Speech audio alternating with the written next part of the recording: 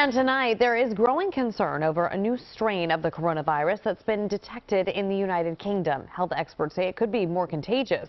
As a result, many countries in Europe are cutting off travel and trade to the UK.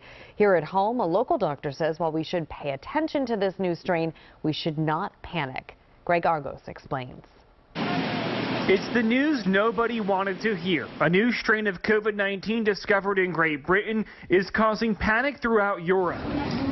Travelers trying to flee London before the UK went into a strict lockdown Sunday after that mutant strain of the coronavirus, experts say, is 70% more contagious than other strains, caused cases there to spike. It is with a very heavy heart, I must tell you, we cannot continue with Christmas as planned. What we're really seeing here is that this 70% number is really just coming from a mathematical model. Back here in our region, Dr. Jose Terradas, an emergency room physician in Bucks County, says don't panic and remember, viruses like COVID-19 change on a regular basis. They're constantly mutating into something different, which is why, for example, we get a different flu vaccine every year. Just because it's more contagious does not make it necessarily more deadly. But what about the two vaccines currently being administered worldwide? Will they work against this new, more contagious strain? You're really having to see many mutations, which likely will not occur for years